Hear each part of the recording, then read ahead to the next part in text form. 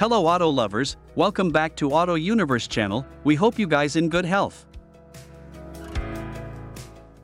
Today we gonna show you 2023 Range Rover First Edition Walkaround and review, and explain the details of the car. We hope you guys enjoy it. Please don't forget to subscribe for more videos. Thanks for watching.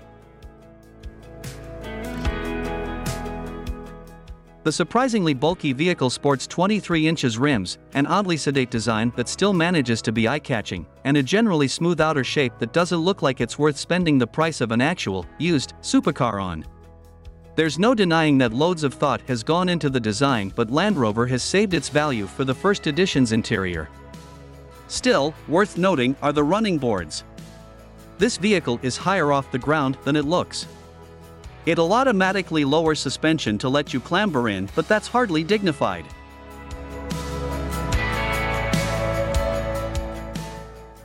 There's an automatically retracting running board the length of the body, between the tires, obviously, that pops out when the door is opened.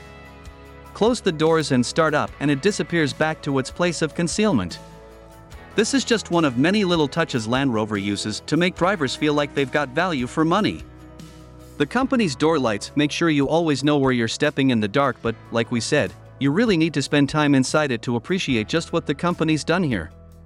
Comfort creature. Slipping into the cabin envelopes you in the most comfortable car seat you've ever been in.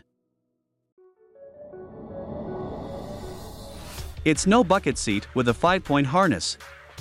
You won't be driving that fast. It's more like the sort of chair you'd buy if you were planning to watch Netflix while remaining seated for as long as possible.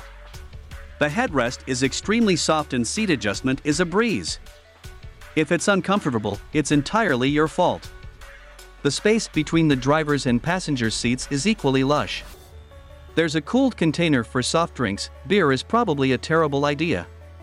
The gearshift occupies an island between two sections that'll hold your detritus. If you want to conceal their contents from the world at large, tasteful panels can be shifted over them. Wireless charging and USB ports are, of course, included. Above is what the Range Rover First Edition calls a sliding panoramic roof. Want some actual sunlight on your pasty body? It's as simple as touching a switch on the ceiling.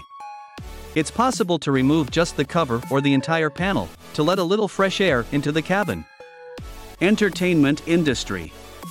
The driver gets one of the better digital clock screens we've seen in a car, along with Range Rover's heads-up display projected onto the windscreen. In the center is a 13.1 inches touchscreen display with Land Rover's trademark OS running. Android Auto and Apple CarPlay are both takeover options if you feel the need. But it's the folks in the back who get the better part of the deal.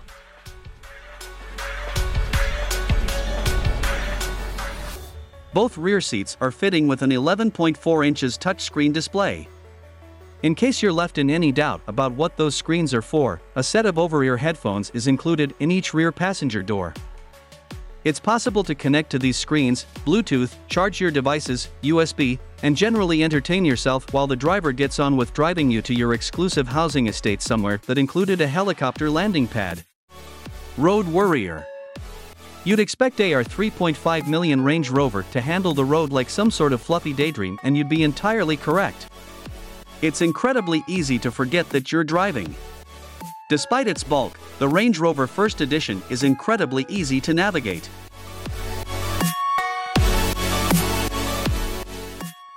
Camera and sensor-assisted features let us cram it into spaces that we were really unsure about. It's surprisingly nimble too. Something this size usually comes across as top-heavy, slewing around corners rather than traversing them smoothly. That's not the case here. The First Edition handles like a vehicle that weighs somewhat less than 3.3 tons. It's also surprisingly economical. It'll suck up 11 liters per 100 kilometers, which isn't bad for a 3.0-liter petrol engine. It's almost nippy, too. It'll hit 100 kilometers per hour in about 6.1 seconds. According to Land Rover, we were too busy being comfy to set a timer. It's also got a top speed of 234 kilometers per hour. But while there's a dynamic mode for that speedy takeoff, you really don't have to use it. I don't know my wrath, my blood boils over like, oh God, here goes. I lost all feeling from my head to my toes. You said some shit that